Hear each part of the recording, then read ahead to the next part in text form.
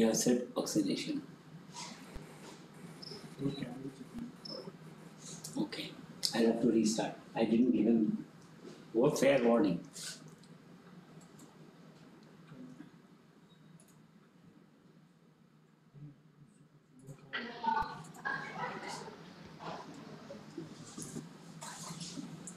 Okay. Welcome to all the others who have joined our session for today. Today's program is, can you hear me clearly? Okay. Today's program is basically aimed at people who are not regularly handling the ventilator and who are now coming on board because of the requirements. So, we will be a bit limited in our presentation because otherwise it will take a long time and it is very difficult to conceptualize in one lecture. But first thing is, why do we need ventilation? One of our colleagues said oxygenation. So if I said, I put an oxygenator into your artery or into your central line and we oxygenate the blood, so that would be fine. What is your opinion? Be honest. Don't worry, you don't have to appear smart. It took me a long time to conceptualize when I was a junior resident.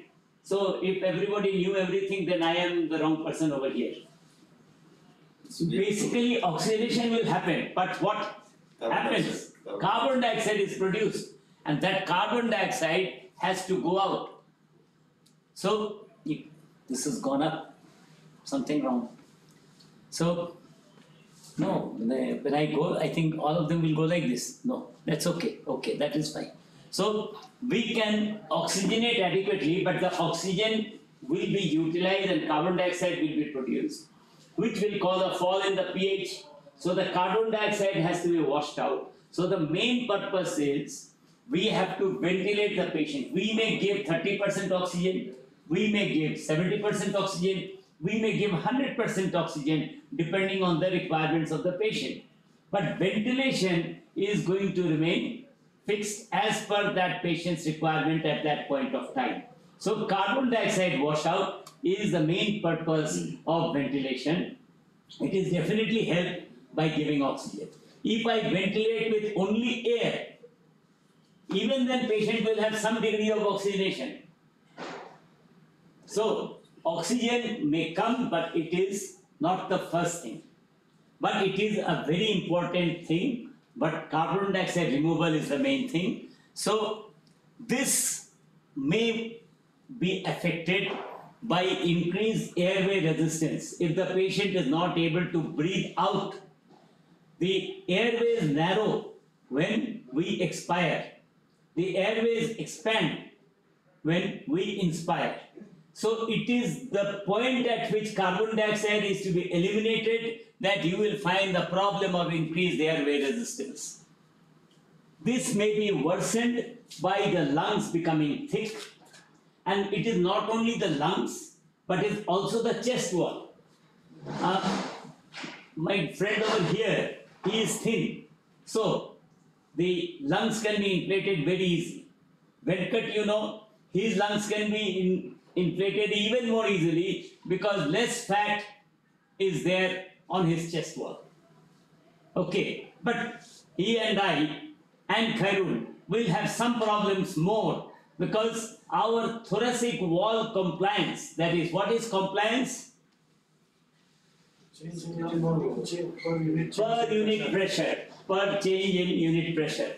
So the compliance, when we blow a balloon, birthday parties, you may be blowing up 50 balloons. You will find one particular balloon we are trying to blow, but it is not blowing. You maintain the pressure for some time, then it starts expanding. The compliance is low, and all our alveoli have got a thing called time constant. You maintain the give a pressure, most of the alveoli start to expand, but some will need, they are this lazy alveoli. sleepy alveoli. You maintain the pressure for some time, then they start expanding. So if you release the ventilation pressure early, then that alveoli will remain collapsed. It will not be recruited. It will not be recruited. And therefore, we will face the problem of partial collapse of the alveoli. So ventilation will be less, but the blood circulating through will be more. So there is a mismatch between oxygen going into the lungs, and though the blood is there, less oxygen is available to be picked up. We may have another scenario where in the upper part of the lung, ventilation is going on very nicely because it is more compliant, it is less under pressure, unlike the alveoli at the bottom, but the hydrostatic pressure is less. So if the hydrostatic pressure is less, then the blood supply to the upper zone is less. So good oxygenation, but no RBC to pick up the oxygen. No passengers. No passengers. So it is as useless if you run a bus service which does not pick up passengers. So there is nothing. So you can have either the ventilation is adequate but circulation is inadequate in hypotensive patients, or you may have good circulation but poor ventilation. Okay, in the lower part circulation is very good but alveoli are not opening. Okay, so if your patient is hypotensive, you will have fall in saturation. So if just giving oxygen and tinkering with the modes of ventilation will not help. Hypotension has to be treated whether you need to give volume to fill it up, or if the heart is failing, you give an inotrope to push the blood up the hydrostatic pressure gradient. That is what is going to be needed. So ventilation, perfusion. Okay. At any point, if you think I am talking a bit in jargon or excessive, please stop me and we will clarify. Because this has to be very simple. You have to be able to deliver. So, change in lung compliance, now hypotension, ventilation, perfusion mismatch, intrapulmonary shunting, diffusion defects. Diffusion defects, if the alveolar wall has thickened, and the gas cannot go out because of fibrosis. So these things, even though oxygen is there, the blood vessel is open, but the interstitium has fibrosed, so you may have diffusion defect. So, airway resistance can increase. It can increase due to secretions in the airway. Okay, you have secretions in the airway. So when you are trying to wean a patient and you find there is a secretions. So there is a thing called clinical pulmonary infection score. So that will give you the X-ray finding, the secretions, the TLC, like this. So that score you can use, but basically if you have increased secretions, patient is breathing and there will be increased resistance to flow because the lumen has now become narrowed. Lumen has now become narrowed. So if you are having secretions over here, so then there is resistance to flow. If you have a spasm, then the resistance to flow is increased. If this mucosal thickening occurs because of allergic reaction or because of extra fluid and the mucosa has become thickened, and so then the total free lumen inside the trachea or bronchiole is going to be narrowed. So a growth inside the tracheal lumen, or an external tumor compressing and narrowing the lumen. So what happens is the driving force, the pressure of the gas going in is dependent upon the air flowing and the fourth power of the radius. So radius is so important. So bronchospasm, secretions, they are so important because it is not affected by the absolute measurement. 4 times, fourth power of that radius. So if a 2 millimeter difference has been made, when a narrowing has been done, the effect is compounded by 2 into 2 into 2 into 2. 2 to 4, 4 to 8, 8 to 16. 16 times the impact will come with a change in the radius. So importance of having bronchodilators, clearing secretions is so important. Mucosa is thickened, swollen because of edema. So you can nebulize glycopyrrolate, you can nebulize ipratropium. Okay, reduce the total fluid in the patient, unnecessary fluid load, and secretions in the airway. And these same secretions, you will understand, even in your circuit tubings, all the air is going out and going through the ventilator circuit back into the ventilator. So if water collects in that, again the resistance to flow is increased. The length is also important. So in the circuit tubings, the length is important. In the endotracheal tube, that is why if it is too long, then we cut it and about 1 inch away from the mouth, we put in the universal connector so that the length is reduced. But the length is not having the 4 times, not 4 times, 4 to the 8 to the 4th power, 16 times that effect on the radius. So while length is important, the diameter, the 4th power of the radius is the amount by which it affects our flow. Okay? This is fine. So, what are the factors contributing to airway resistance? You have extubated the patient. When the patient was intubated, vocal cords were dilated and kept open. Now the patient, when he inspires, vocal cords open, but when he expires, it goes through narrowed vocal cords. Then the endotracheal tube, I mentioned the length and the radius.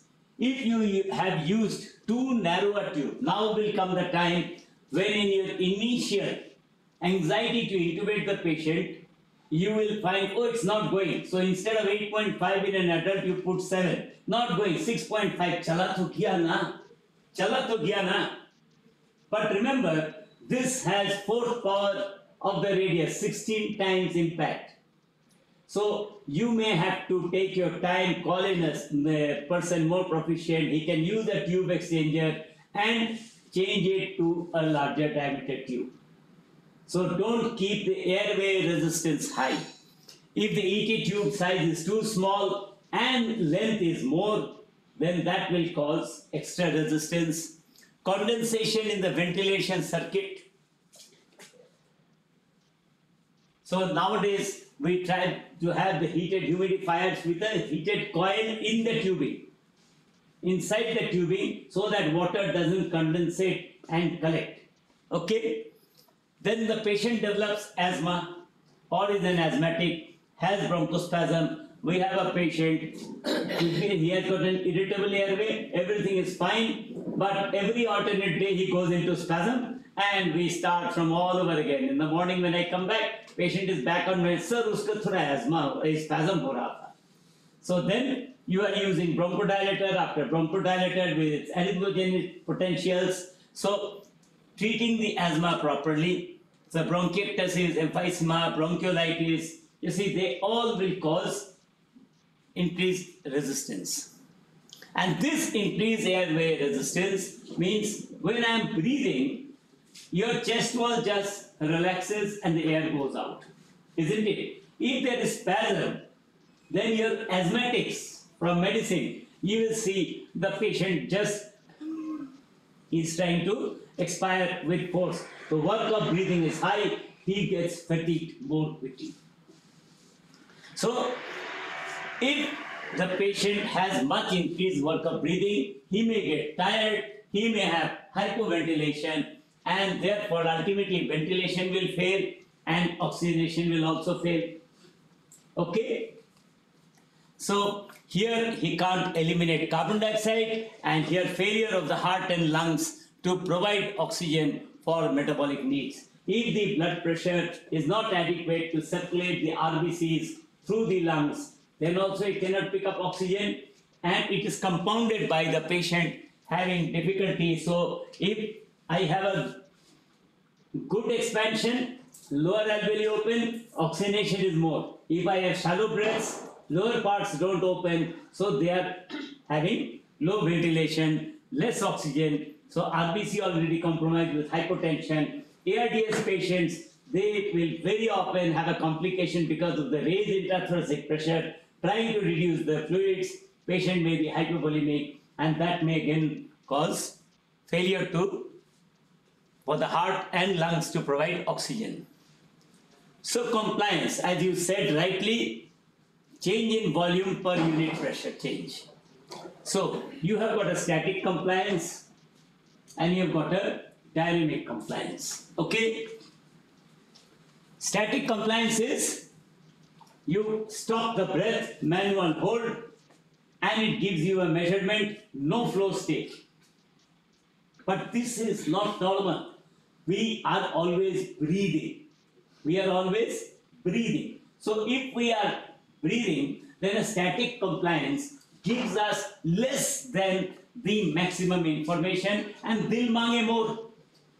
Static compliance, we will use the plateau pressure. We will show you the plateau pressure on the curve and minus the peak. So then tidal volume, change in pressure, tidal volume divided by plateau pressure minus peak is your static compliance. But as I said, dil mange more, I want dynamic compliance. Okay? Because that is what normally is there. So at that time there is airflow, we do not stop the ventilation, and this is, you use the peak airway pressure.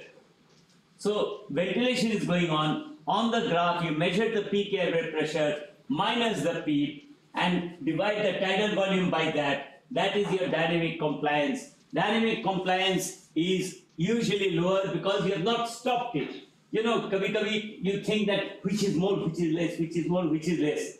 If you stop something, you try to overcome it, so your static compliance is higher, 40 to 60. But your dynamic compliance is 30 to 40. Okay? Milliliter volume change per centimeter pressure change. Compliance is clear? So, then we will show you some graphics. Why do we want graphics? Usually, Khairul is very unhappy whenever I come if the patient is showing different volume times color, pressure times graphic. I tell, why is this on? Why am I not seeing the loops? I am always in the loops. Tintin ka dog jo hai na, daru pee ke gir ke uska stars hota hai, it moves around in loops. So I am always into loops. Why? Because it gives me some important information. But there is also some information to be obtained by the scalar, that is the pressure time, volume time graphs. But then we don't look for it. That is the problem. We will show you. He has promised me that I will be able to draw and show you some things. Achha, purpose of monitoring graphics includes that it allows you to interpret, evaluate and troubleshoot the ventilator and the patient's response to the ventilator. So we will be able to identify what is happening, whether there is an air leak, whether there is a bronchospasm, whether there is a, chest drain has been put and or bronchopleural fistula and everything is going out, or a drain has been put so the leak is there. And it monitors the patient's disease status. What is the disease status? Compliance of the lung and the airway resistance. Now, whatever contributes to the compliance whatever contributes to the airway resistance, that is your medical disease. And we assess the patient's response to therapy. You give a bronchodilator, you see that the compliance improves, resistance drops. You do suctioning, compliance improves, resistance drops, and you monitor ventilator function. Whether excess tidal volume, excess minute volume is going on, whether FiO2 is coming, oxygen that you said, whether it is coming, it will give an alarm. It will allow fine-tuning of the ventilator to decrease the work of breathing. Decrease the work of breathing, longer the tubing, the patient is taking breath, not from here, but through a long tube. As I was discussing the other day, if you have taken hookah through the long pipe, you really have to pull for that beautiful aromatic gas to reach your lungs. Okay? So, the longer the tube, resistance will be there.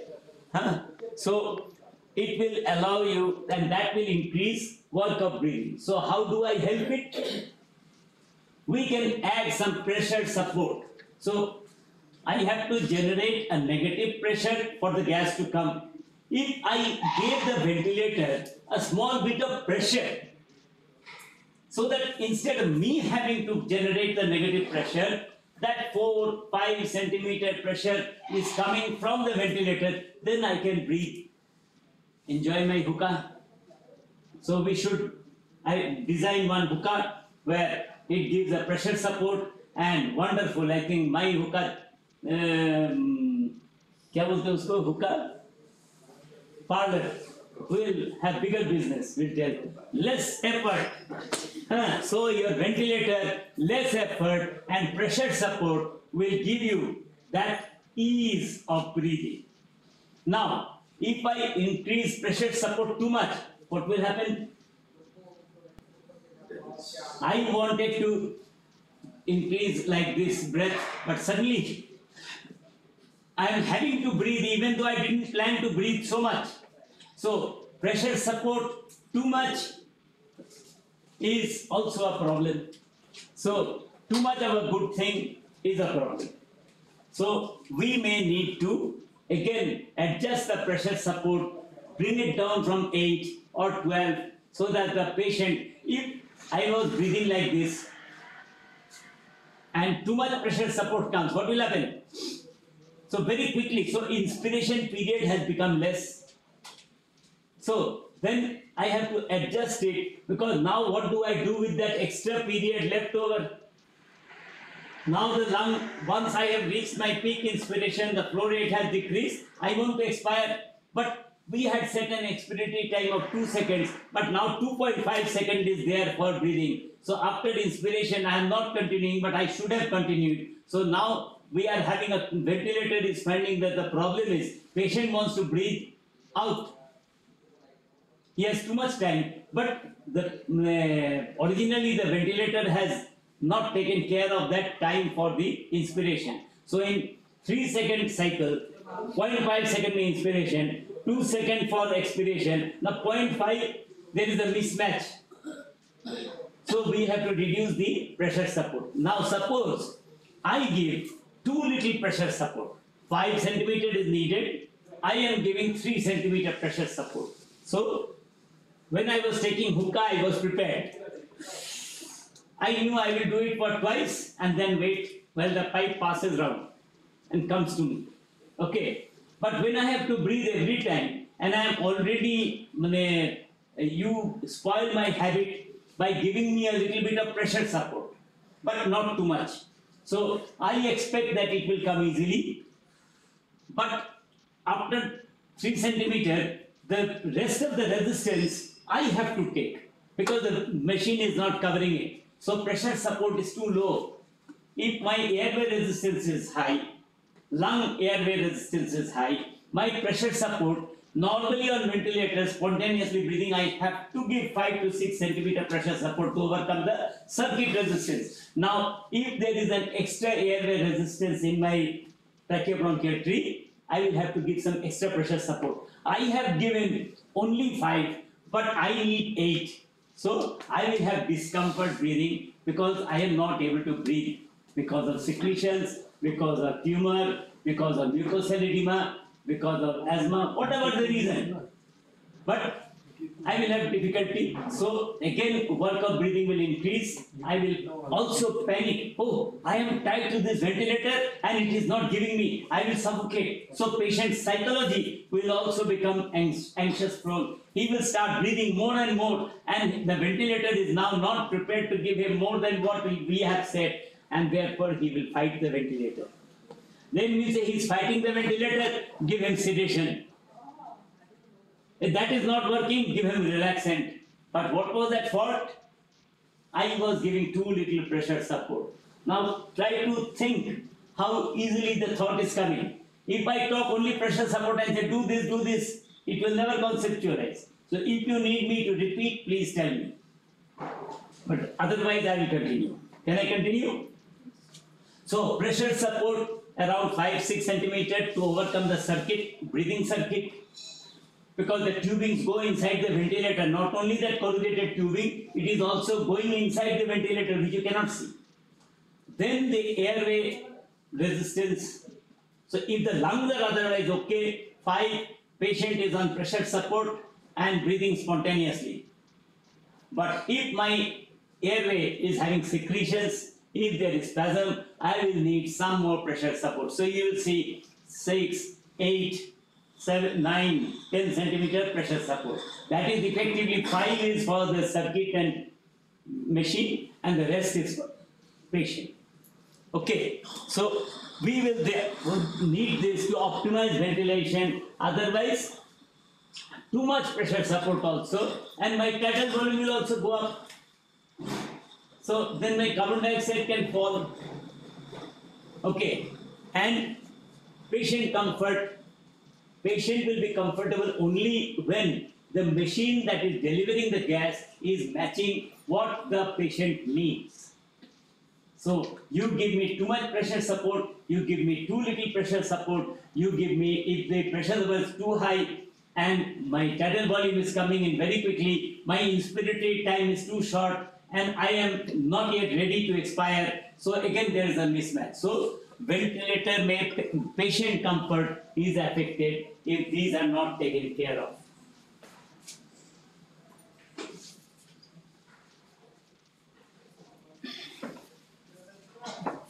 Okay, so here you see I was telling pressure times color. So here you have got pressure and you have got the time. So the pressure, if this is touching the baseline, there is no peak.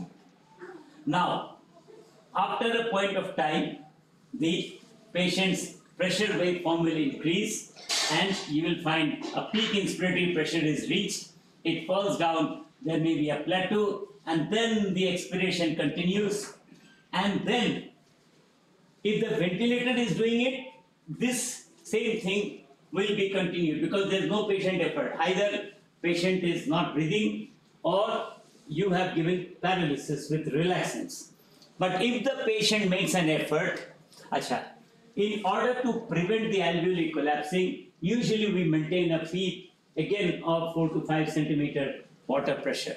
So now if the patient makes an effort, then the circuit pressure drops slightly, again it goes up. So negative deflection just before the patient triggers the breath. Airway pressure will fall and the patient will trigger a breath. Okay? Previously, we used to do it on the basis of pressure. The pressure fell and the ventilator cycled. But then it was found that the patient's, that pressure drop makes the patient anxious, makes his work of breathing more. So rather, what happens is, in a closed circuit, a baseline gas flows all the time. Okay, now, can I draw on this now? I can't. Can you connect?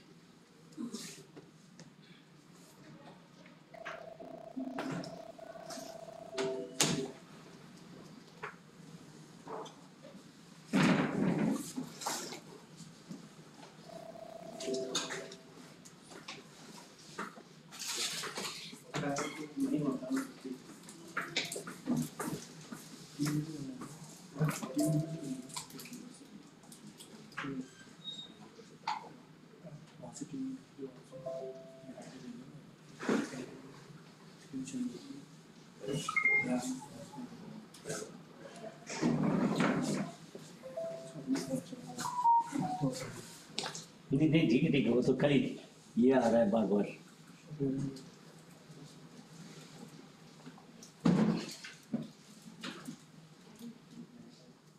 So what happens is you have a circuit, a circuit going like this. So there is a gas flowing in this circuit.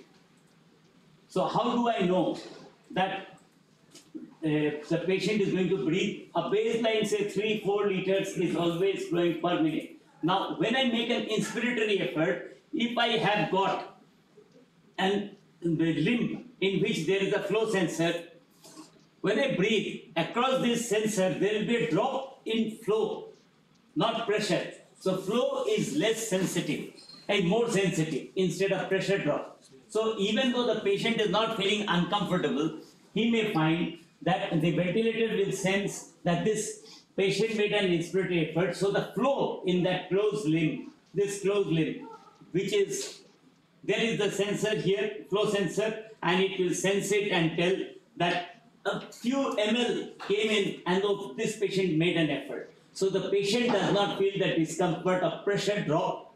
Just the baseline flow that was going on continuously, just a few ml came, and that is immediately reflected in the ventilator cycling, flow cycling.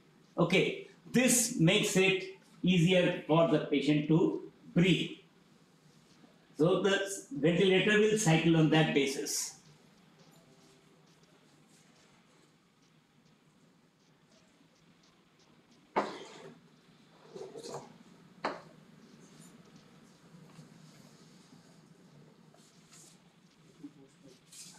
Okay, so over here what happens is, initially when the patient is breathing, airway resistance, you saw that line going up like this. You saw one line going up like this.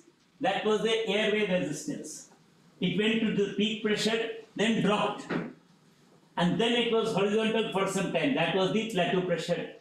So in dynamic compliance, you notice peak inspiratory pressure minus the PEEP, and that was the, and in the static compliance, it is the static, that is the plateau pressure minus the PEEP, which is the dynamic compliance.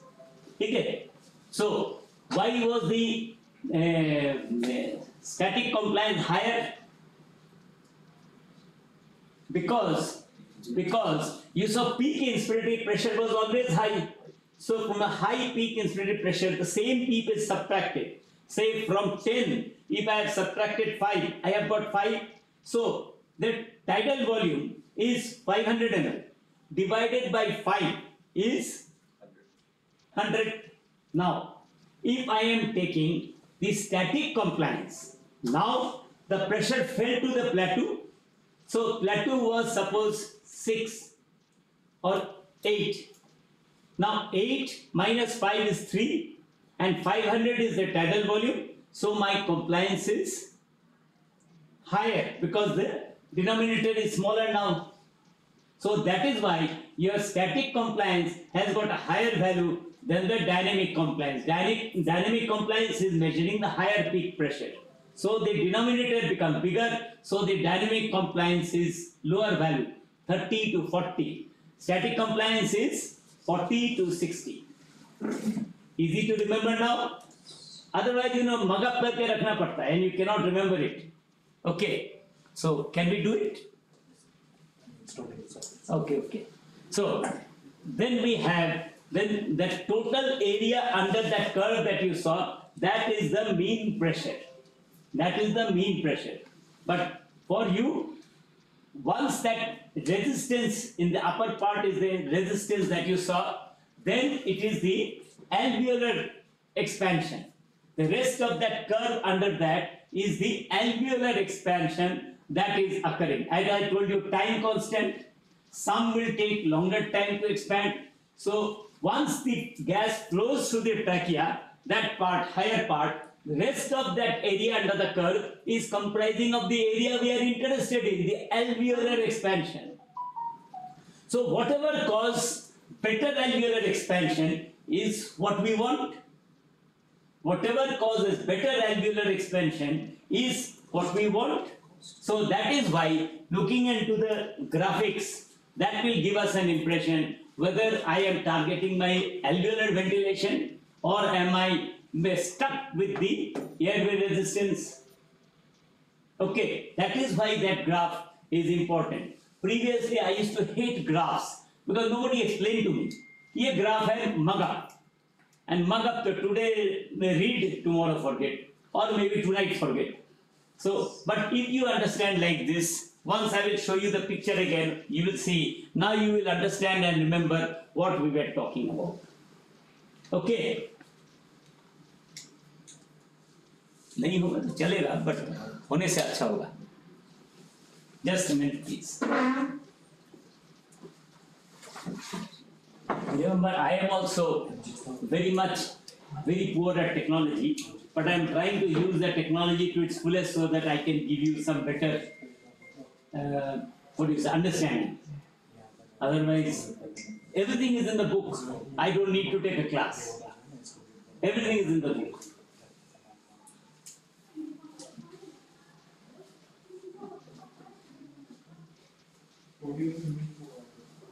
नहीं होगा तो ठीक हो गया.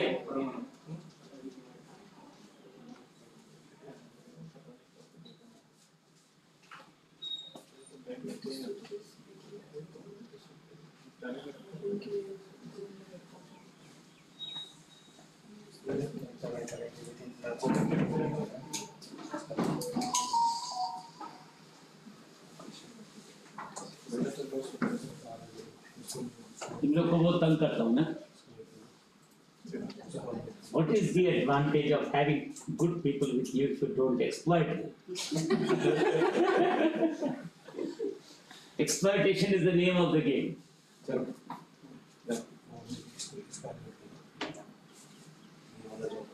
वो नहीं ना. अच्छा वन सर का professor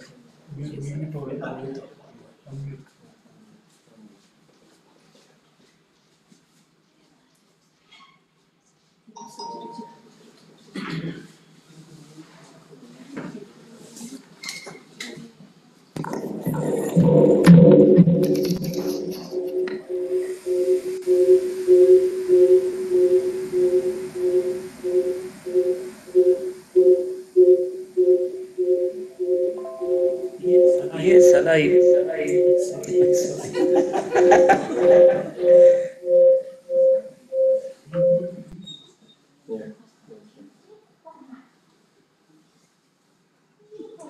That particular file is not here. Has it been closed?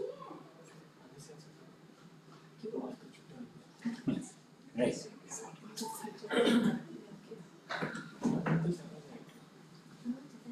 Yeah. It's come. It's good. Full screen जाएगा.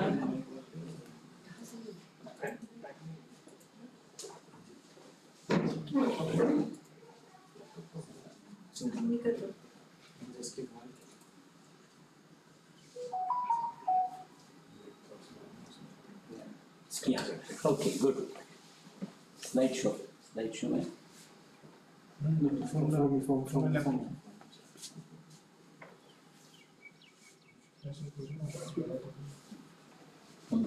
Yeah, good. So I was talking to you about the resistance. You see, this was the curve I showed you previously. So in the previous one, you saw that outline. So here you can see this is the peak inspiratory pressure reaching here, and this is the airway resistance component, and this is the alveolar distending pressure. Okay, so if this becomes high, you know which part we are addressing. If this becomes high, you know that we are talking of airway resistance. Are we clear? So area under the curve represents the mean airway pressure. I have already told you. Okay. So what it can tell us, we are trying to assess lung over distension, airway obstruction, bronchodilator response. So if the compliance improves, you can see this picture here. This you will have over here. This is the inspiratory part. This is the inspiratory compliance. This is the expiratory compliance. Okay, so we can see if I have given a bronchodilator, whether this curve from here improved and became like this bronchodilator. So again, compliance and airway resistance, work of breathing, flow starvation, the peak inspiratory flow rate. Now you will find that we are giving an oxygenation and suppose 4 liters per minute. If I am giving somebody 4 liters per minute, 6 liters per minute, but what is my peak inspiratory flow rate? It may vary from 50 to 120. If I am anxious and I am a bit exercising, it may go up. So peak inspiration, and if the ventilator setting is not automatically compensating, then I will have flow starvation. Okay, if the flow is excess, I want to breathe like this, but the flow becomes very quick and I am having to breathe quickly. So there may be leak. So this has gone into the patient and it should come out completely. Now I will show you in the subsequent pictures. It may stop here. What is that? The flow has gone out. Now we think it is leak. It is leak, but it may not be leak. What is it measuring? The air going in, the ventilator compares tidal volume 500 ml went in, 450 ml came out. What is the reason? Leak. Leak. It may have leaked out through a bronchopleural fistula. It may have leaked out beside the cuff of the endotracheal tube. It may have leaked out because of small disconnect, partial disconnect in the circuit, a hole in the circuit, many reasons. But it is like a trained dog. It only knows what it has been told to do. It recognizes that this went in and this came out. This was 50 ml short, so I am having a leak of 50 ml every time. Every time wrong. Some air may be going in because the airway has dilated. So though the airway has dilated, there is a small tumor inside. During the inspiration, air goes in very beautifully. When it is coming out, the airway has narrowed. So therefore, some air did not come out, and the expiratory valve, it is reading it as leak. But basically it may be air trapping. The air has not come out. So it may be air trapping. It is remaining trapped in the alveoli, but the ventilator will tell you leak. So you have to understand, if it is so, how will you know that it is leak or it is air trapping? If non-anesthetist can tell, 50 rupees abhi de dunga. Cash reward. Because each time some air is remaining trapped, gradually, now the pressure, the thoracic pressure will start to rise, airway pressure will start to rise, the residual volume will become higher. So now you know that this patient is actually not a leak but is air trapping. So autopeep, etc., they will increase. Okay. Okay. So remember, it may tell leak, it may also tell that, and it will also tell us about the triggering effort. So ये थोड़ा time लेता है. It's not going. Change इधर हो गया. Not changed.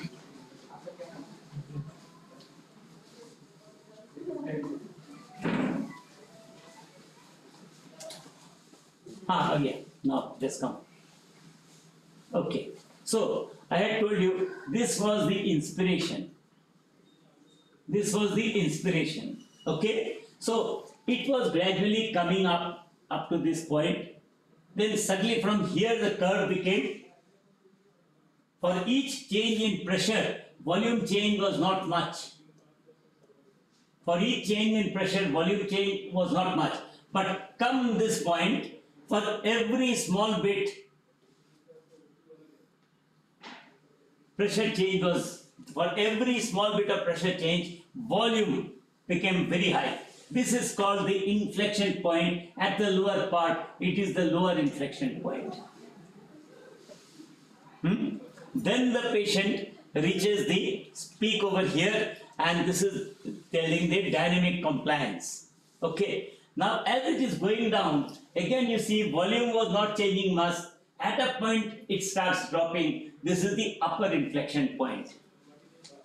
Okay. This whole curve is called hysteresis. We are not worried about the name, but what does it imply? Okay. So, volume change per unit pressure change is the dynamic compliance. Okay. Now, you have got this, and then you see, suddenly you find that instead of this, you are getting a condition in which this is looking like a bird's beak. So, though you are increasing pressure and volume was increasing, suddenly you keep on increasing pressure, but volume does not increase. So you are over distending the lung. So the pressure is rising, but the volume is not rising. When you keep giving pressure and it doesn't distend anymore, that is what you should avoid. That is what you should avoid. So this is called beaking. And this you should reduce your tidal volume or the pressure, so that this pressure is, this again changes back to this. Okay, so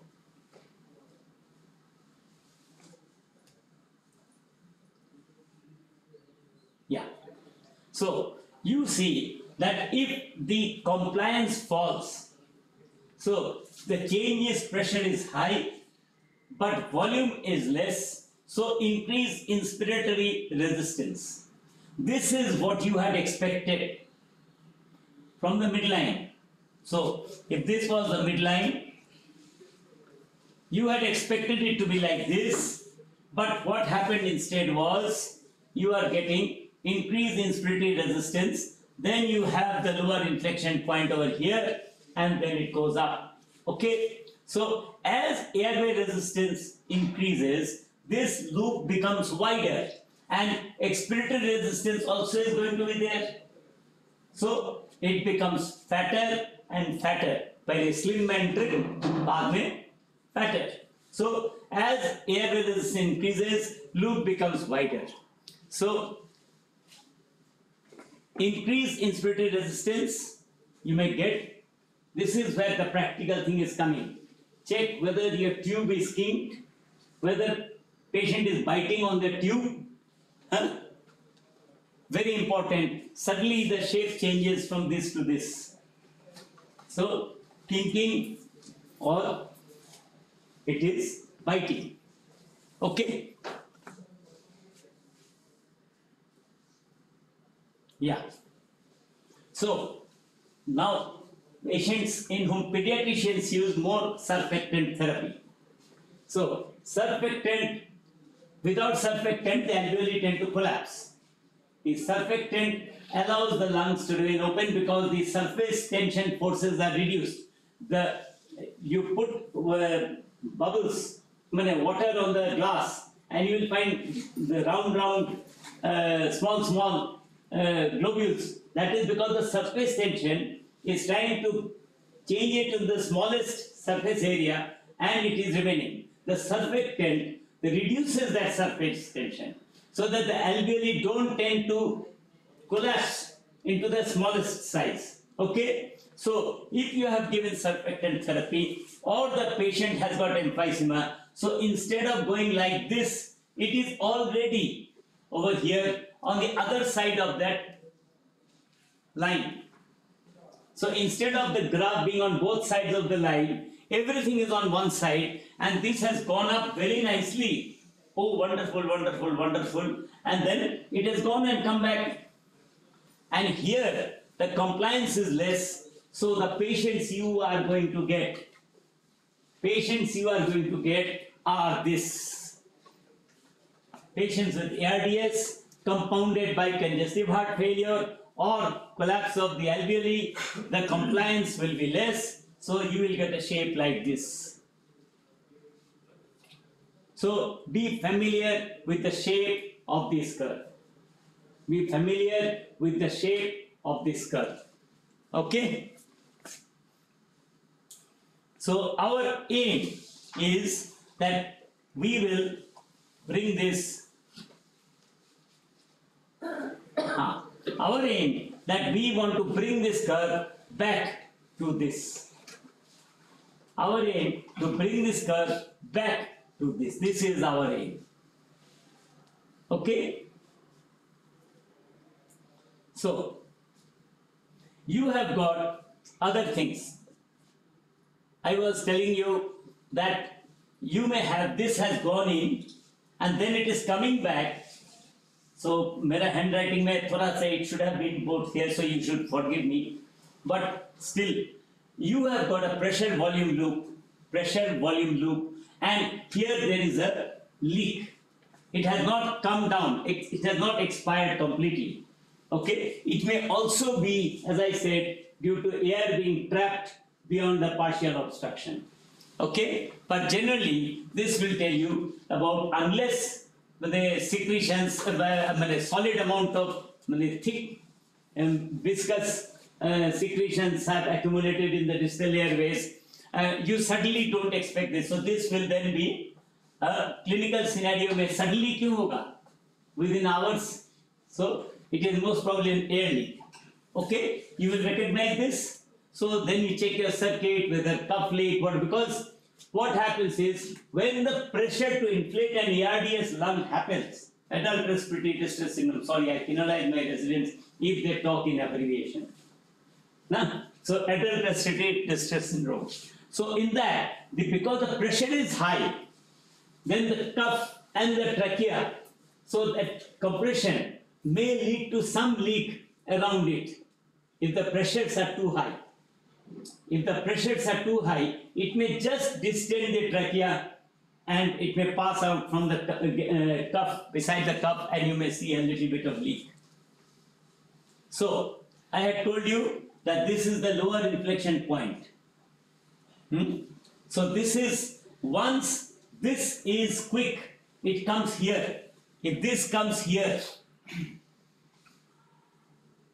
that means from here it will go up. That means the lung is becoming more inflatable. The recruitment of previously collapsed alveoli has occurred. So your patient is improving. So if you give more PEEP, so that FiO2 PEEP, we were talking all the time. If you give more PEEP and then that opens up the alveoli earlier, then you will find this will occur and then the saturation will improve. So whenever the PEEP is better, your required inspiratory oxygen concentration will go down. If your PEEP is helping, then FiO2 will go down. Why? Because your main target was increasing oxygenation. Alveoli was collapsed, so oxygenation was not good. So to help the patient, I was giving increased oxygen. Now you don't keep increasing oxygen, so you increase the oxygen a little bit, then you increase the PEEP.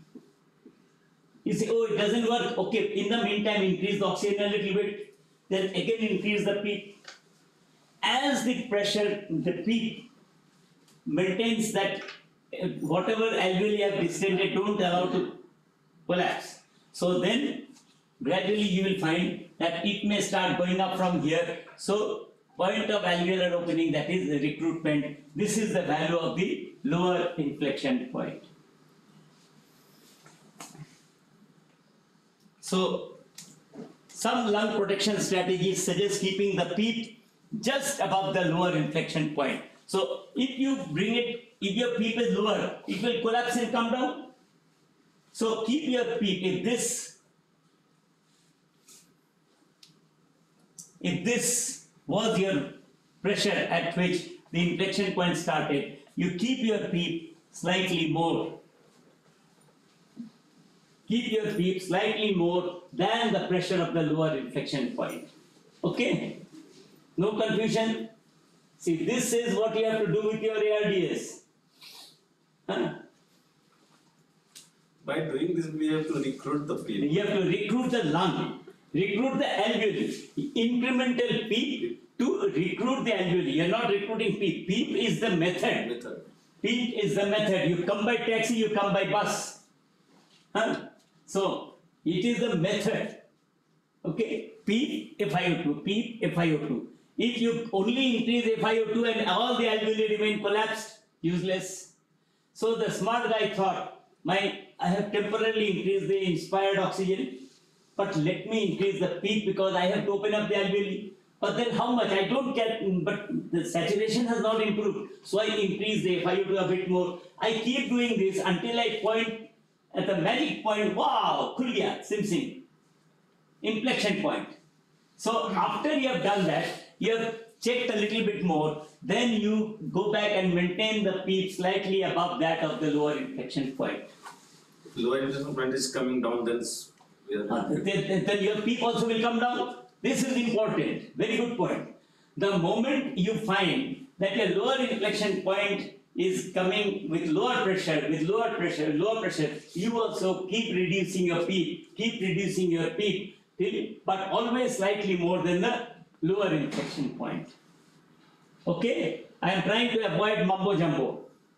PEEP is positive end expiratory pressure. At the end of expiration, we breathe out without any resistance. We have zero PEEP, no positive end expiratory pressure. Wrong.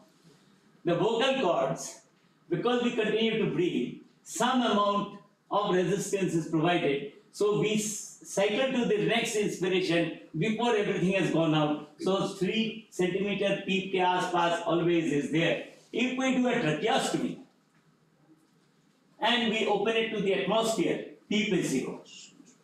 And alveoli collapses. So everything was fine, sir. We weaned the patient off, P-tube mein dala, no resistance. A day later or 12 hours later, saturation starts to drop. Alveoli are collapsing because there is no PEEP. So what we do? Now we come to your point again. You put either a tracheolite or a humidifier with an oxygen port, which is antivirus properties we have asked. So you will connect it. So oxygen will go a little bit, 1 liter, half liter. But more importantly, when the patient expires, there is the resistance. So the alveoli remain open. That is the PEEP. Now on ventilator it is called PEEP. When the patient is breathing spontaneously, it is called CPAP. Continuous positive airway pressure is only when the patient is fully spontaneous. If the ventilator is doing part of the job, then it is PEEP. Same thing, if the ventilator is doing it, that is PEEP. When the patient is breathing, but at a positive end expiratory pressure, that means throughout the cycling, even at end expiration, when it should have gone to 0, it is still having PEEP. So there is a positive airway pressure throughout the cycle of PEEP respiration. So it is called continuous positive airway pressure. Okay? So what happened during the secretion? When there is secretion, that is a resistance which inspiration and expiration both is increasing work of breathing. It is increasing work of breathing. So we have to ensure. Problem is when I come on the rounds, patient is doing gar. Then I say, sir, I just 1 घंटा पहले sir साफ कर दिया. ससुरे तेरा वो साफ करना adequate नहीं हुआ. You have cleared the floor and again dropped some more on the floor. Now you clean it again. Coffee is spilling all the time. Okay. So this is the other called the flow volume loop. Okay. Here inspiration, you can see this is the positive flow. Classically, this is shown like this. Some ventilators show it reverse. Don't worry about that. you are seeing it in this mode. Okay, so start of inspiration, you see the flow, and then up to, then what is this? Flow increased very quickly and continued, and then flow decreased, but it was still giving into the patient, so it was inspiration. Okay, from this point it becomes expiration, it falls very steeply, and here the peak expiratory, this was expiration, here peak inspiratory flow rate thak se pahuncha, static, plateaued and came down, here the peak expiratory flow rate. Maximum expiration occurred by this point, so you can see it has come here and then it slowly goes down. It slowly goes down. Okay? Now,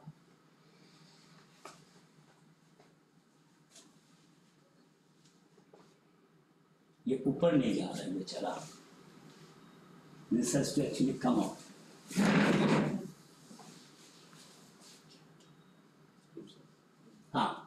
So this has come from here and reached the baseline here and then gone in.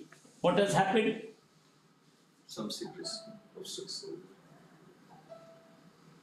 So you can see that this has come here. The expiratory portion, this is the expiratory portion of the loop. It does not return to the baseline here. Is there leak? Is there air trapping? This was the volume. So volume did not return to zero. Volume did not return to zero. Okay, so is it leak? Again, here that concept has been introduced. Is it air trapping? Okay. So now you see what is happening here. It has become scalloped. It has become scalloped. It's called this type of shape. It's called scalloping. Okay. So now you see that small airway obstruction, when you are breathing out, what happens? If there is spasm, expiration, the airways are narrowing even more, and so the rate of volume expired becomes small. So here, though effort has gone on, but the volume drop has been only this much, has been this much. Then it takes a longer time to come back. Okay, so this is in asthma. Okay, so you will find this is happening. Small airway obstruction, that is high airway resistance. During expiration, it is going slowly. The flow, this is the flow rate. Flow rate is slow. Flow rate is slow and it gradually goes towards zero volume. It takes longer period. No confusion? Okay? Acha. So now we have got, you are going to have this patient who is, let's see.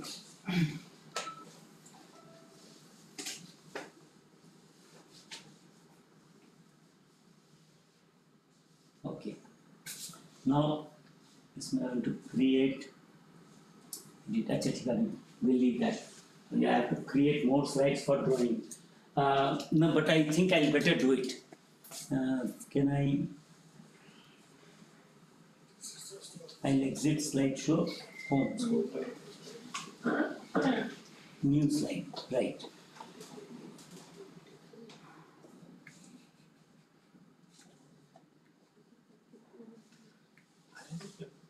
Good. Yeah. Now, there are certain things I would like to show you.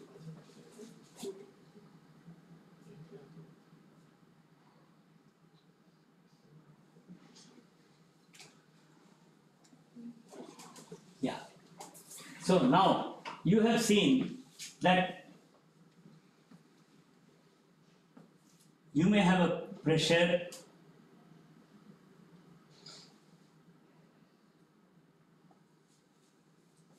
So, what we have done is, you have gone inspiration. Now, expiration, the moment the time cycle is over, the flow starts to go out and then gradually it goes out. And then at a particular time t, at a particular time t, then again,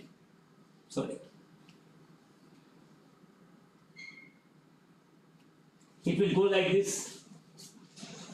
It will again go like this. So after a time, so this expiration is reaching the baseline and you are getting the next cycle. So the volume is ultimately going to 0. Okay. Now suppose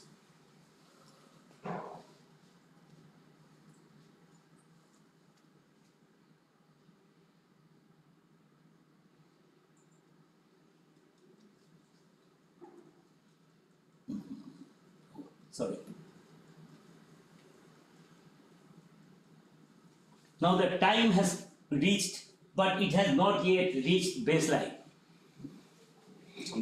So then it will come up.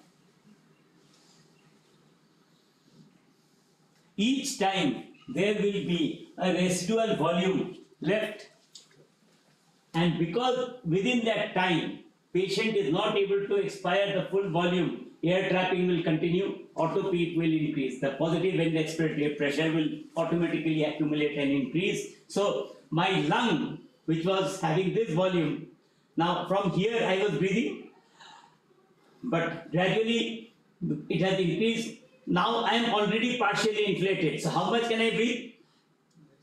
And to this also I have to make more effort. So work of breathing will increase. So your auto peak has to be taken out. How can you do it? If you can tell, 20 rupees. आपको नहीं पूछा ससुरे आपका तो 20 रुपये penalty लगी है. Tell me, I have given you the keys on the table. Inspiratory time बढ़ा दीजिए. No, not inspiratory time, expiratory time. This is expiration.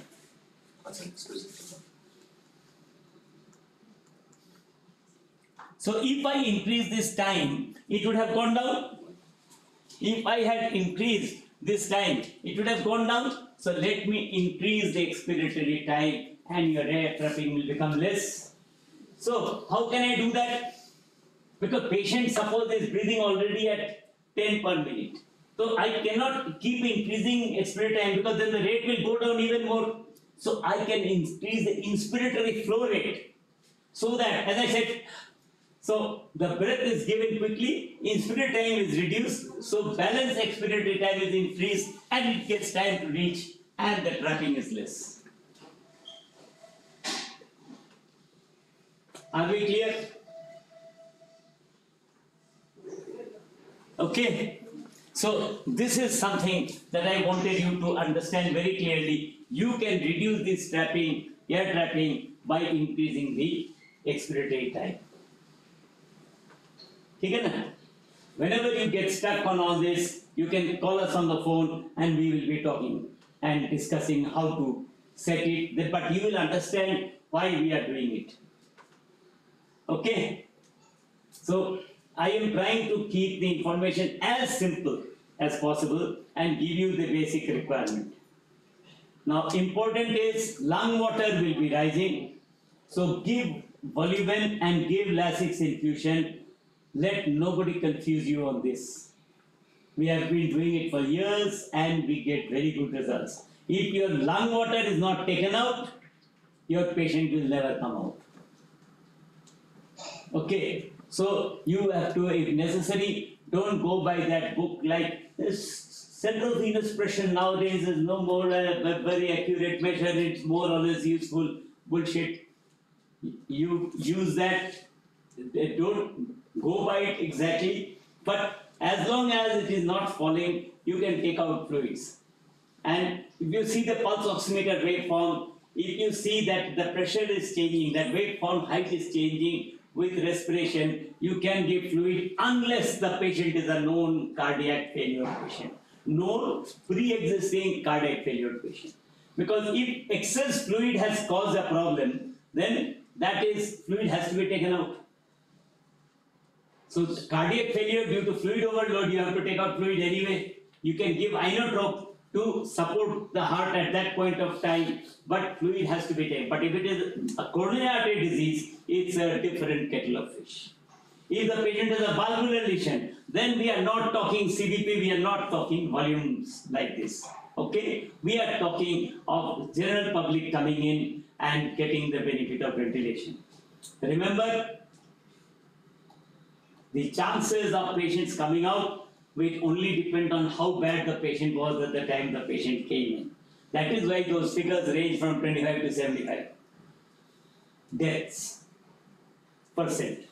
Okay, but don't be disappointed. This is the picture. So how quickly you get your patient, how early you get your patient, and for God's sake, don't use steroids. Unless there are other pathologies which merit steroids. Now, that is, again, a different story. We are talking pure and simple public, getting the COVID, getting a respiratory failure, coming to you, we will treat like this. So, PEEP, FiO2 PEEP, you are knowing inspiratory time to be adjusted. Okay, now, any other questions? Remember, I have given you just a simplest way I could think of. I mean, I have to agonize a lot to make it simple. किस formula बोलते हैं ना? KISS, keep it simple, stupid. So, questions? Better have questions. Very soon, you'll be handling.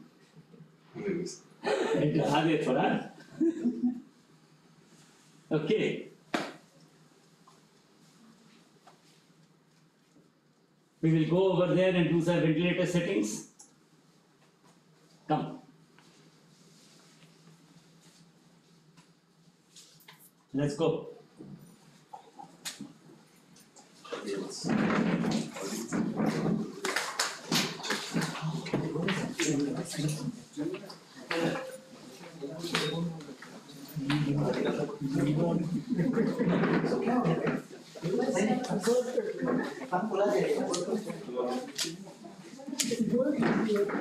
You know what I'm happiest about? I could use some of the technology. So what audience is this? Yes. Don't worry. We are going to the ICU and demonstrating how to set up the ventilator. Okay.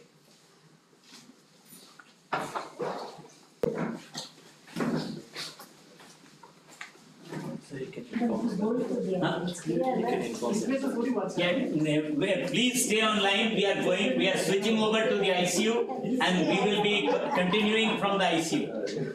Okay. Rakesh, we are going to ICU. We are going to ICU. From there, we will continue the practical demonstration with the ventilator.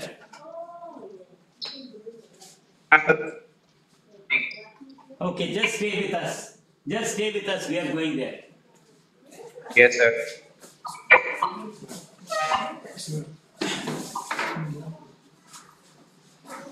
Right. Okay.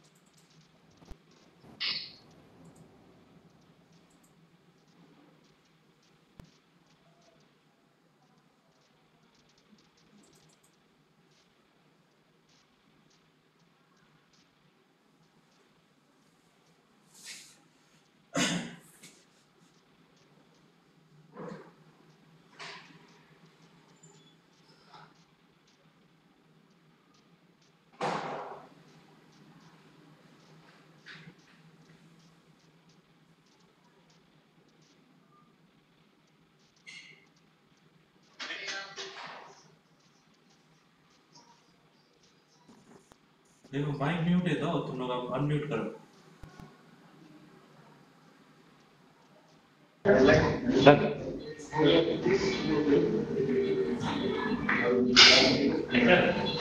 You want to put it down?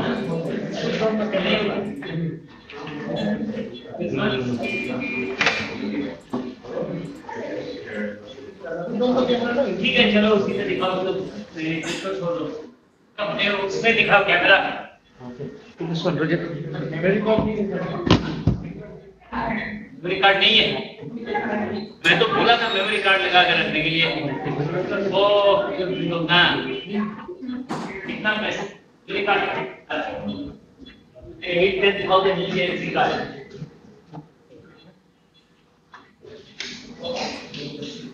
ये मेरा personal है जब हम लोग का LRA मिलता था तो मैं उससे ऐड करके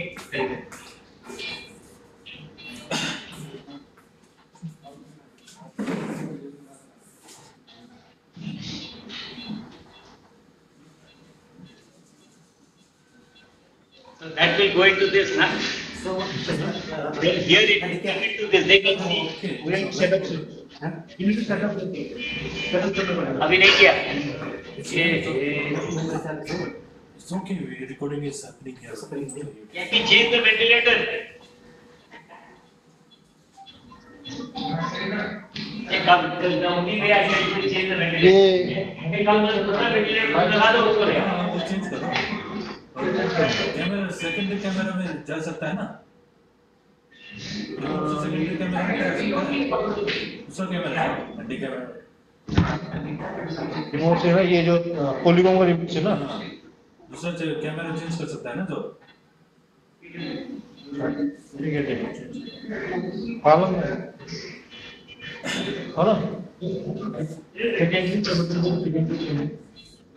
SD कार्ड चाहिए उसको कितनी फाइव तो एसडी का काम नहीं How will they show there? How will they know? वहाँ जो दिखाएगा how will they see?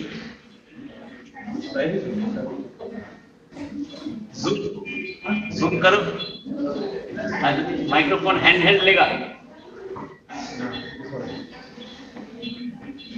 हाँ ठीक है इसमें यूज तो दिखाओ Zoom here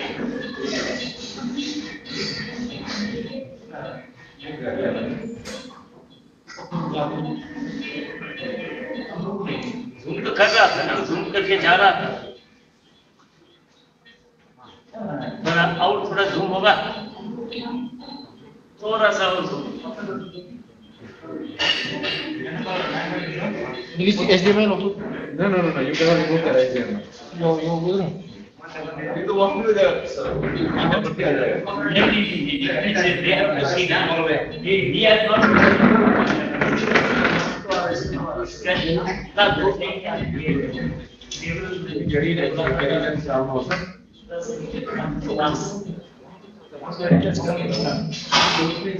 देखो तो can you use it from what they are from here? Just try button and click here. वो zoom करके कर देगा सर.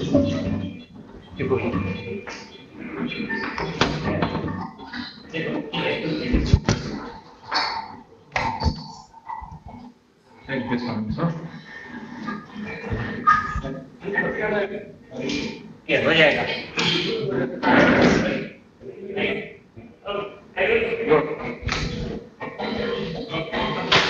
This one. Zoom करके कर देगा. Take a table and you can take something and keep it. Sit on something.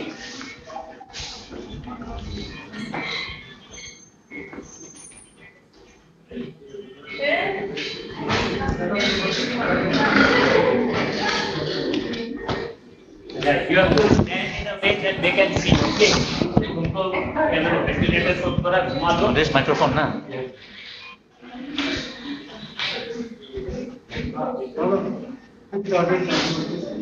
Sir, sir.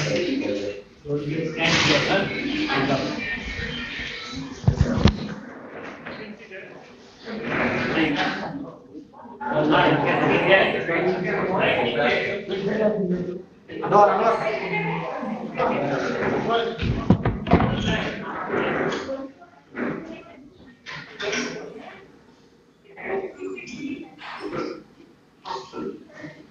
You want something to fix it on, huh? You want something to fix it on.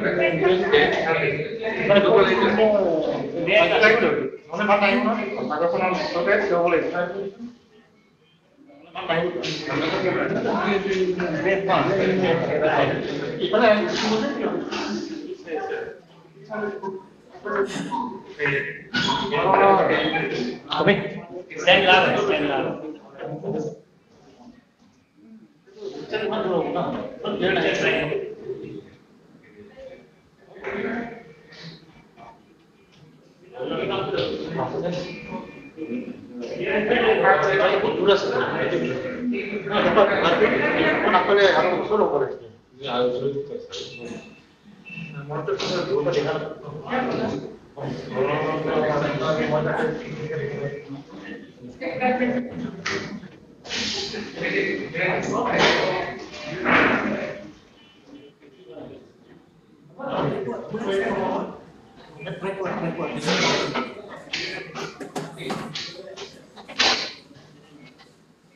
Now, better or now?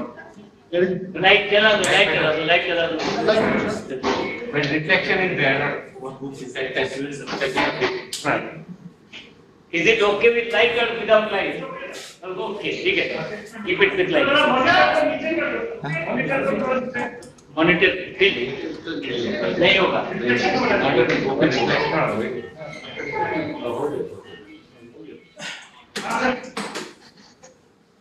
ठीक है. So setting the center, you need a microphone. ये जबरा है.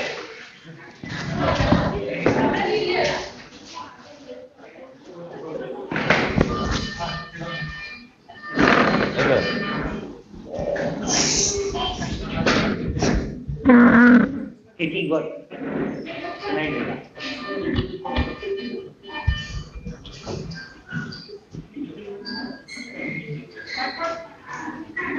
Start explaining everything.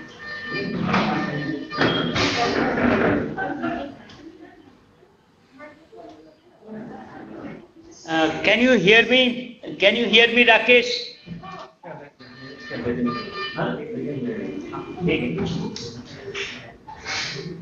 Okay. Dr. Khairul will be explaining the ventilation basics on the machine.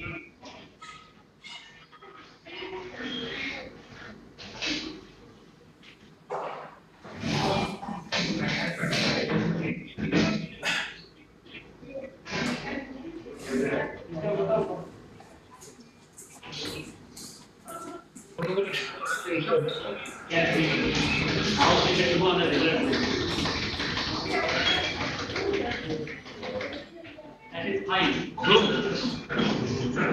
Zoom a bit forward. Zoom in. Yeah. Good. Good. Fine. Thank you. Very good.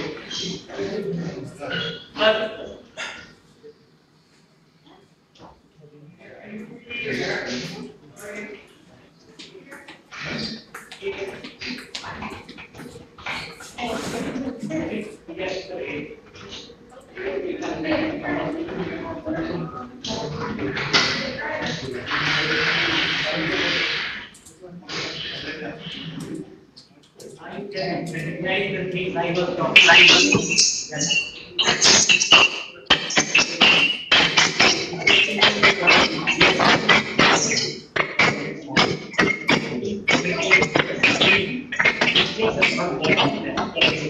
But here at least we see two things together can be attached. So we can do it in that also, but that speed is small.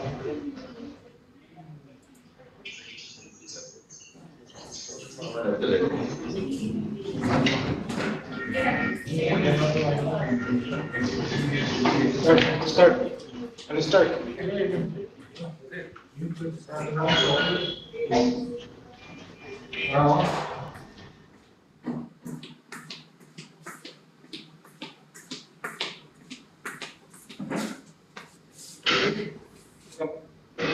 Ventilator,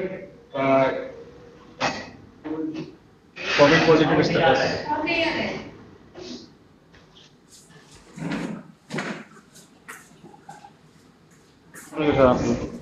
इसमें बोल से ना थोड़ा साफ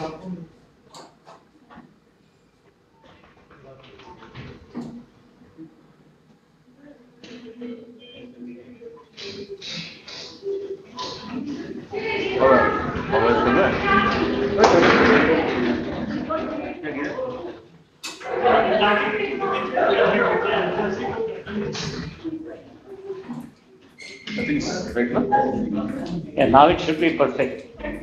Can you hear me now? Can you hear me?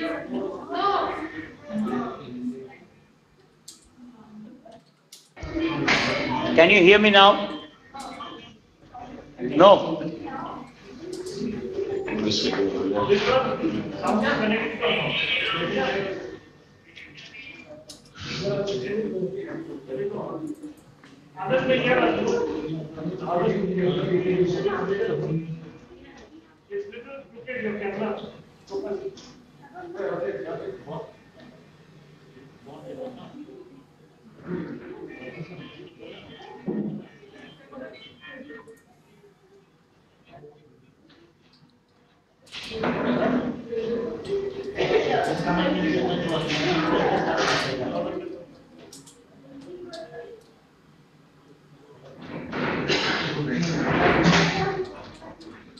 Ready na?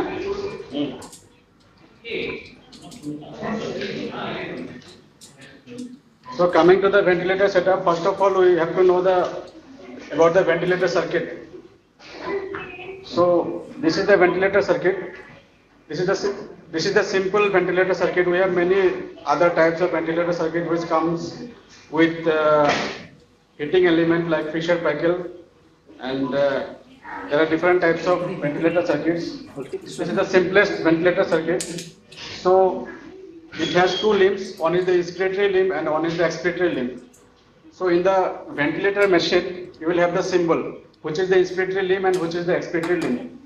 Here we can see that an arrow is going inside the patient. That is the inspiratory limb.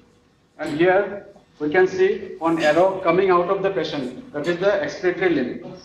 And this ventilator circuit, after going to the patient, it is being connected to a heat and moist exchange filter. After that, it has been connected to the capnometer, by which we can measure the end-tidal carbon dioxide. Following that, it is connected to a T nebulizer, by which we can do nebulization of the patient. After that, it is connected to a swivel mount catheter, which can be expanded and which can be made short to decrease the dead space. After that, it is connected to either to a tracheostomy tube or to the endotracheal tube. In this patient, it is connected to a tracheostomy tube. And this is the closed suction system, which is connected to a suction machine, and whenever needed, suctioning is done.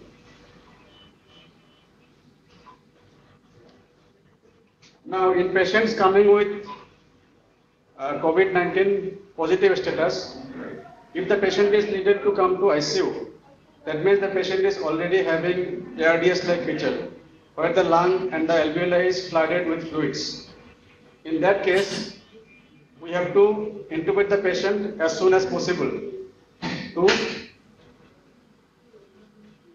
oxygenate and ventilate the patient.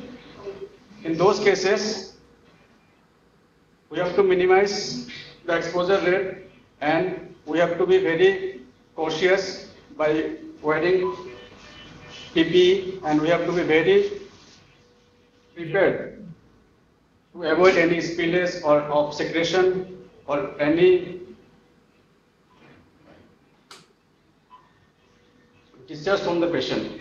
So what we do is, all the team members who are going to intubate the patient and ventilate the patient has to wear PPE, and after that we have to go with the rapid sequence induction and intubation protocol.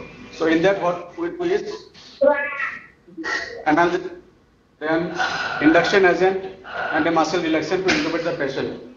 And in COVID positive patients, we have to use those muscle relaxant who has a very short onset of action. For example, succinylcholine or rocuronium. But in patients, if the patient is COVID positive status, the patient might be on sepsis with high potassium level. So better to avoid scoring in those patients. So we will be going with rocuronium at the highest level dose, 1.2 mg per kg. So after intubating the patient, we have to set up the ventilation in such a way that is similar to adult respiratory distress syndrome. So in those cases, we have to put the patient either on volume assist control or pressure assist control. Before that, we have to be very particular that patient is totally sedated and totally paralyzed.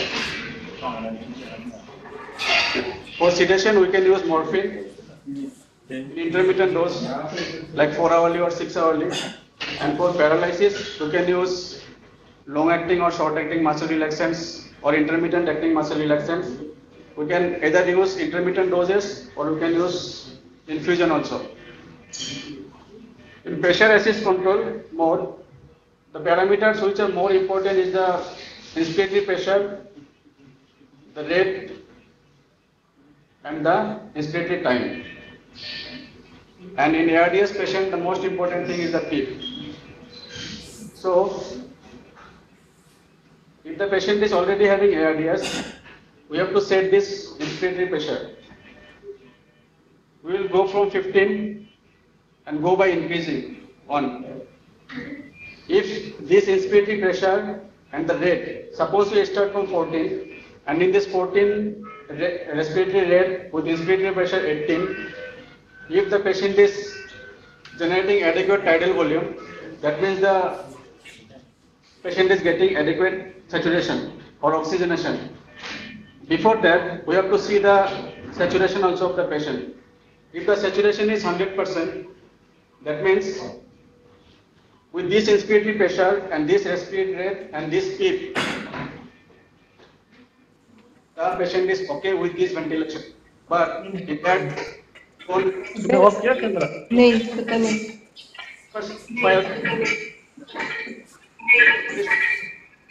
so जब पहले आता उसमें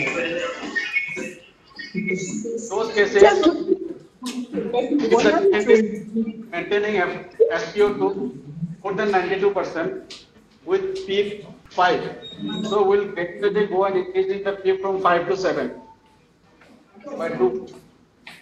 If at 7 also patient is not maintaining saturation, after 20 minutes we can increase the PEEP from 7 to 9. Gradually we can go and increase it up to 15 or 18. But the problem with the PEEP is that while we go on increasing the PEEP, the venous return of the patient will decrease. So patient might have hypotension. And in these COVID positive patients, we will be already having an arterial line which will be transduced and the central venous catheter which will be transduced already with the monitor, so that we can monitor the central venous pressure and the arterial blood pressure. So accordingly we can monitor the volume status of the patient and give fluid or crystalloids, colloids, or any inotropic supports, whatever needed and whatever is the best for the patient. So we will be having all those monitors with the patients. So if hypotension is there with high peak, we can, first of all, we have to manage the hypotension.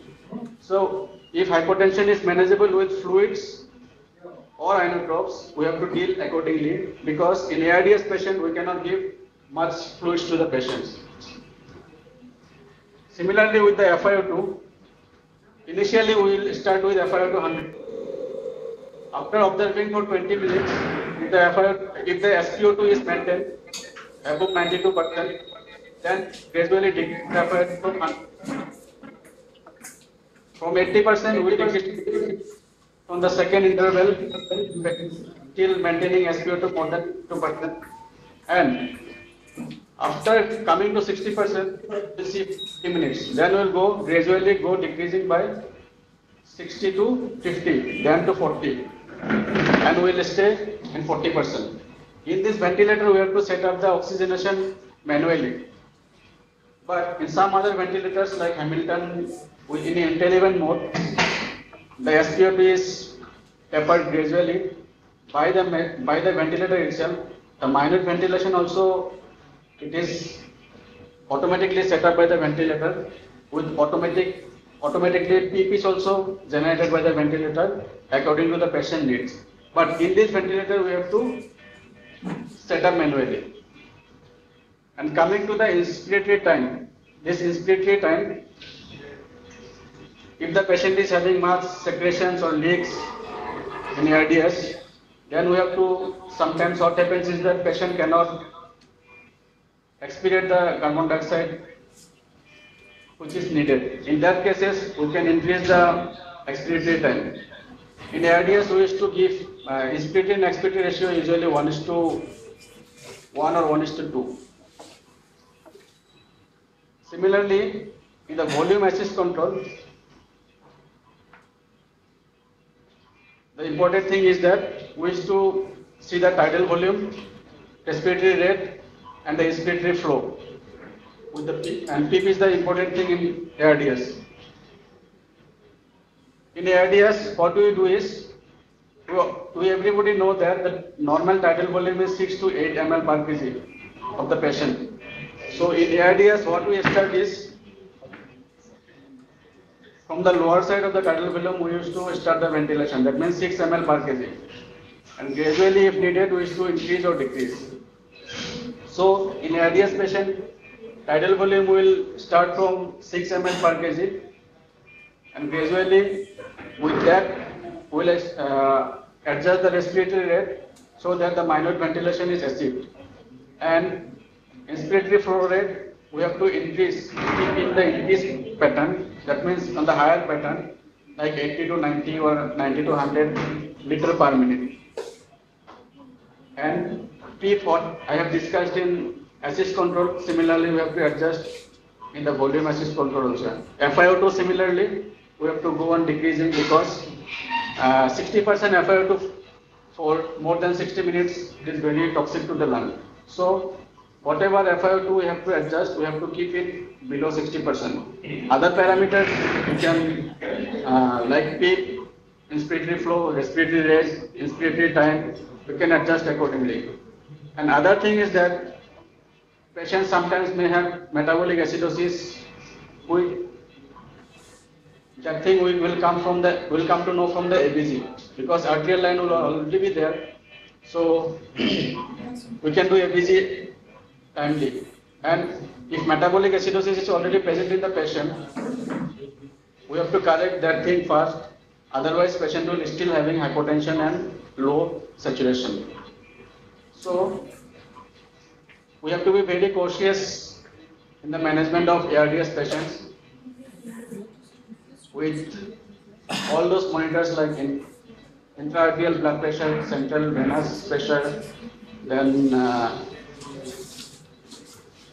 we also have EV1000 machine. In that we can see that extravascular lung water, whatever is there, we have to check out that extravascular lung water. So in that monitor we can take out that extravascular lung water accordingly, and we can take timely reading. So these two parameters, these two ventilator settings is good for air volume assist control and pressure assist control. So this much I will tell for ARDS patients. If you have any questions, you can ask. After this, we will have turbo suction. How to do endotracheal suctioning and cleaning the suction catheter while without opening. Any questions? यहाँ से do a questioning. Submit. Sir, हो गया ना?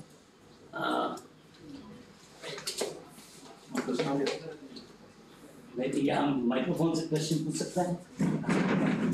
From this? So, पूछने तो we have any questions to ask? Then we'll start turbo suctioning. So there are questions, sir. अच्छा, let them. उनको तो पता नहीं चलेगा. हाँ.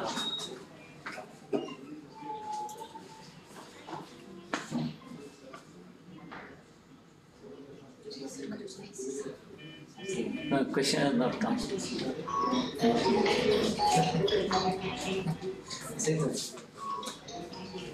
Yeah, it has not come. Question has not come.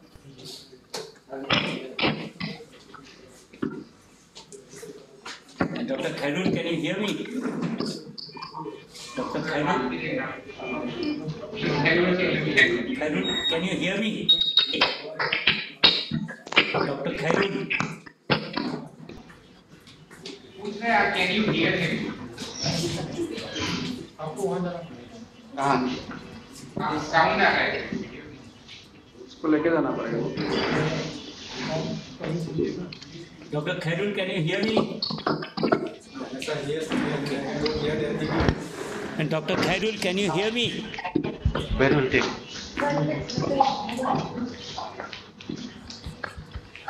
Wait. अच्छा उनको अनाउंस कर देना थोड़ा दो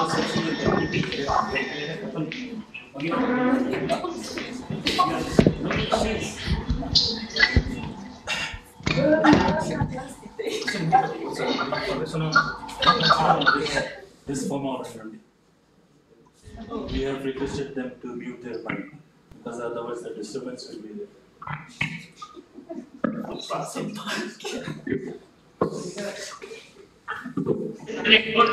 Don't disconnect.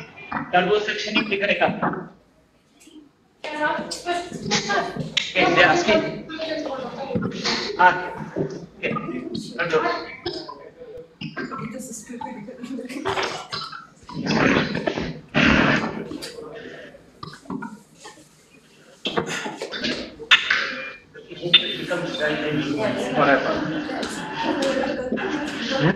Get ready. तभी क्लास होगा ना? क्या कर रही थी? कैसे आया?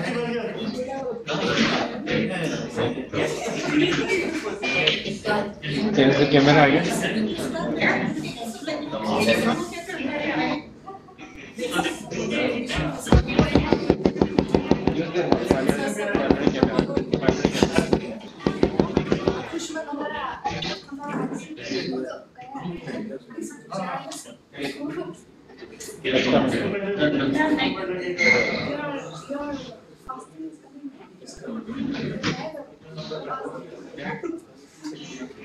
Alright, so perfect.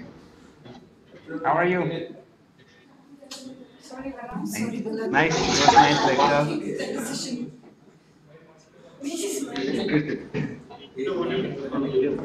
नंबर थोड़ी हम लिख के दे नंबर रोटी सिस्टम हो गया है सबका नाम हो गया है रोटी सिस्टम हो गया जिसका पहले चिट्ठी थी और ड्यूटी तो लगता है टीम बैच को तो लगा आ गया one will stay to people to batch will stay stand by नहीं आ गया है क्या अब तो बोल रहा है तो हमें फिट हो गया मतलब सस्पेक्टेड है अभी तक अगर pediatric है तो pediatric ऐसा करेंगे सस्पेक्टेड क्या है अभी तक रिपोर्ट नहीं आया you will come negative You're giving some money to micro and make it negative no there's because they are sending a sample because there's a history of the travel body only that's all how do you know you don't even know take it to that side. yesterday I came to know na because the guy who was doing the duty I met him na he just told me like that. We will be now. Hello. Take a report from them. Hello. Could you please give some attention? We will be now demonstrating the closed suction technique. Closed suction technique, a turbo closed suction technique. Okay. Because in these COVID patients, we do not want to open the circuit as far as possible. Okay. So we will be using the closed suction. So that demonstration will be given now. Okay. Yes, sir.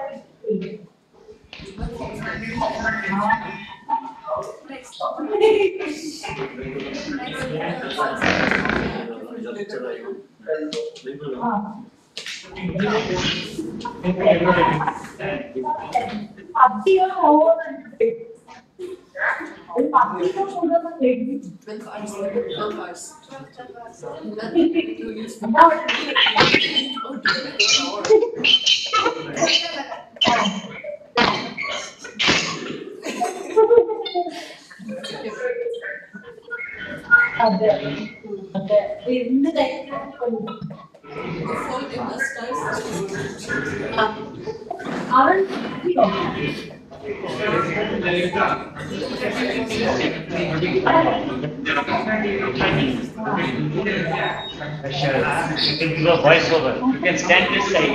You can stand this side.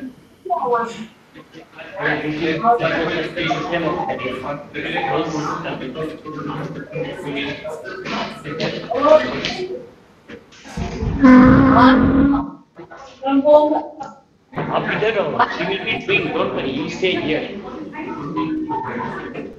Voiceover.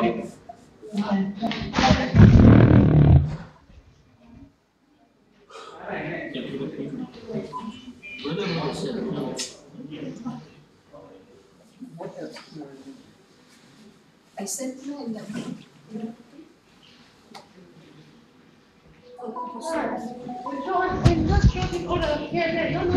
You can show oral care also.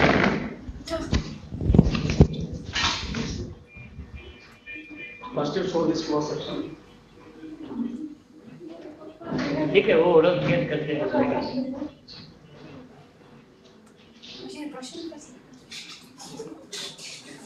So now first they will be demonstrating the use of the oral care system so that the mouth can be cleaned. So,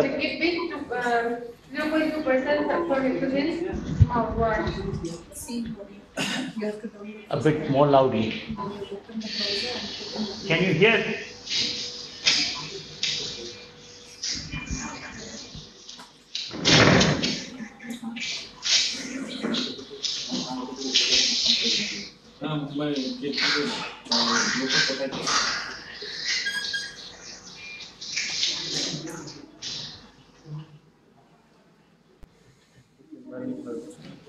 Say it is a Kimberly Clark. It is the Kimberly Clark oral care system. This is for oral suctioning and the other is the brush. So demonstrate. So deep throat suctioning is being done. It is a very soft rounded tip which is non-traumatic to the pharynx and tongue. The brush that was used, you can demonstrate, you can first show how it was covered. No, see, everything please tell, yeah. You can see zoom, you can see the tip that is now covered with that blue collar and that is kept. And we can show you the brush, this is a silicone brush, it is very, very soft and there is a handle over there where you can suction port, you can press it. Brushing And when after you have brushed with the chlorhexidine, you can just suck it from there and the mouth remains clean. The whole purpose of this is that the mouth does not become the source for bacteria, which then trickles down through the cuff across the cuff into the trachea. We have a protocol in our ICU that after the oral care, 1 hour later, the subglottic suction is done for the microcuff laryngeal tube, endotracheal tube. So microcuff tracheal tube is used and they clean it, then they do that suction after 1 hour. So each time they are cleaning it, the suction force, you will notice if we zoom onto the suction, we use the minimum suction force. First we set it to 0 and then we use the minimum suction force. So bar. Now you can see this is the closed suction system. Can you zoom? Can you show that back? Yeah. Can you zoom on that? We are using the turbo suction system from Halyard, Avanos Systems. And this is, that is the lock she is using to press. When she presses, it will suck. We use around 70 to 150 pressure. We can see from there. So around 70 to 150 centimeter pressure they are using. Connect it here. Connect. And, depending on the, if this is tracheostomy tube, we have to insert around 12 centimeter. So if in the tracheostomy tube they insert about 12 centimeter and in the endotracheal tube It's around 22 centimeter. they insert about so that is about 22 centimeter. Now there are two sizes of these suction catheters. One is for tracheostomy, one is for the endotracheal tube. Now, it has to be, we have to do it in, I'll explain first. Yeah. We cannot do it for a long time because patient will be in distress. So it has to be done in like 10 seconds. We have to insert, we should not suck it while inserting. We have to insert first up to the desired length. Then we put it out slowly. Then we press this once this taking out. So you see the suctioning when the catheter is being inserted. First it is unlocked. Yes. So you can demonstrate the unlock at the neck. Locked. So you cannot suck it at this time. So you have to unlock. You have to twist this button, and now it's unlocked. It's free now. And after it's free, you insert the desired length around 10 to 12 centimeter. For tracheostomy, 10 to 12 centimeter insertion. For endotracheal, it is another suction catheter, which is about 22 centimeter you will insert. Yes. The patient is otherwise continues to be ventilated. Before suctioning, we have to press one button on the ventilator which says 100% suction or air. 100. So during the whole procedure, 100% oxygen flows, and after the procedure, automatically it goes back to the original setting. After suctioning is done, we clean this tube with sterile normal saline. This is very important because if the mucus remains on the tubing, then that will become source of infection. So the value of this turbo suction catheter system is that you can see she is injecting the fluid over there. It is coming around the tube and then there is a jet. You can zoom in. You can see the jet. The water is coming through this circuit over there. So here the suction force is being increased because this is no more in the trachea. This is only in the tubing system. So the jet suctioning so that the water washes the mucus and other things from the tube and it cleans it very thoroughly. One more repeat she is going to do.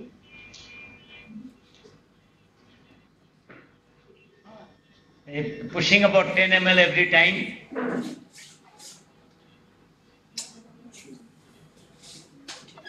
So first they are, yeah, so that you are pressing it and sucking.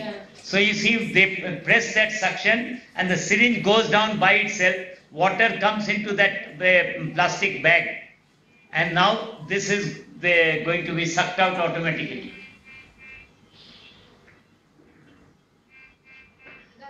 The port has been closed, so you see the whole process of suctioning and the cleaning of the suction catheter is completed in a sterile manner without opening the circuit. The other advantage is that because we are not opening the circuit, in this ARDS patient with COVID, you will find that the airways tend to collapse, alveoli tend to collapse. So here, because they have not opened the circuit, this damage is going to be much less. So you don't have to re-recruit the collapsing alveoli. Your alveoli remain distended and effective throughout the time. Any questions about this system?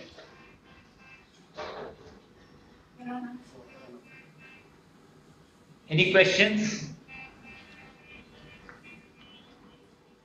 We cannot hear. Okay, well, just.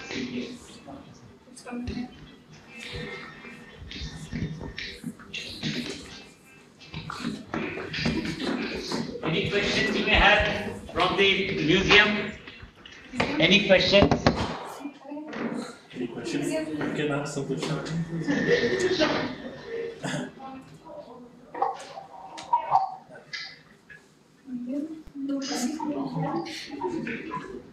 If you want that the whole process be shown again, it will be shown, but you have to tell.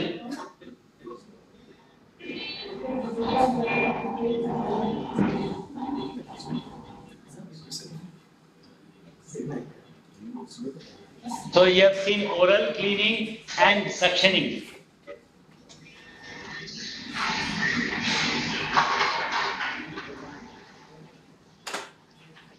Okay, I think that is enough.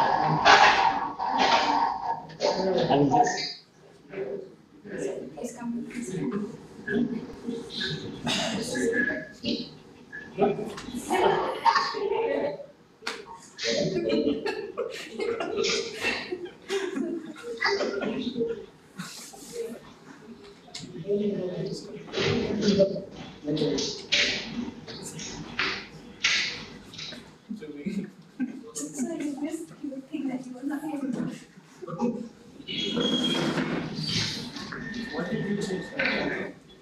Okay, you have no questions for the suctioning? ये जो brushing system is very aromatic because this is very soft brush and brush आपका पूरा 50-60 दिन वो फेंकना नहीं पड़ेगा. That is the quality of that product. We never had to replace it with another. पूरा रगड़ के तार brush कर दिया. No, because these are a complete set. You cannot throw out the brush and look for another brush. You have to buy the set again. Because this is coming as a complete set. It's not a toothbrush with a suction incorporated coming from within the brush. So that when you are cleaning the chlorhexidine, if the whole mouth remains full of chlorhexidine, I forget. तो हमारे यहाँ तो hospital supply है. So that is माने patient pays वो treasury चलन भर देता है. आप COVID patient तो ऐसा ही आ जाएगा. But हमारा माने ventilator associated pneumonia इसीलिए बहुत कम होता है. You do the suctioning, माने first the cleaning, 1 hour later subglottic suction. Use the microcuff suction, माने endotracheal tube, microcuff. So cuff के ऊपर, the cuff is peculiar. It has got like this and then long thing and parallel then like this. So it is not like this. So the surface area of contact is large. Its value is pressure per unit area is even lower because the surface area of contact is more. And these patients you have to ventilate with high pressure. So the pressure of the cuff, the submucosal flow becomes very poor. So with this microcuff system, the tracheal mucosa is not necrosed easily. And then 1 hour later you have done this supraglottic suction. Then midway through that shift, they will do one more suction. Next team that comes on the shift immediately will do oral care. Then 1 hour later, they will again do suction, supra cuff. Then mid shift, they will do suction. Then she goes off duty, next person comes, again oral care. So 3 times this is happening, and brushing, and 6 times in the whole day the supra cuff suction. So this helps to reduce the ventilator associated pneumonia.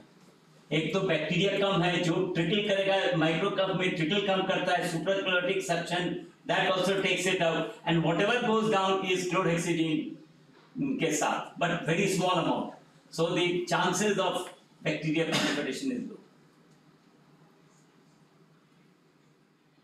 Yes, Rakesh, anything?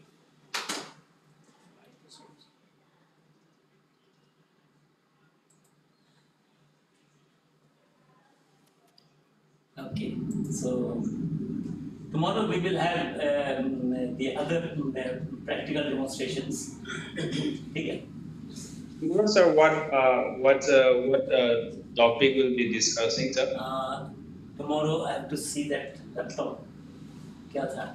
What are the things? Sir, tomorrow is holiday. Tomorrow is tomorrow we don't have a session. Tomorrow is off. Oh, Tomorrow Good Friday. Okay. Oh, okay, we sir. will have So ICU rounds, it but will resume on, on it will be Saturday. resume on Monday. No, Saturday. Saturday will be okay, there. we'll Saturday join will him. be there. Okay. Okay. Thank you, sir. Thank you. Good day, sir. Thank you. Bye bye. Bye. Good day, sir. Good day. So each of them we will be putting on a link so that whenever you call up, we will be able to respond. Okay. But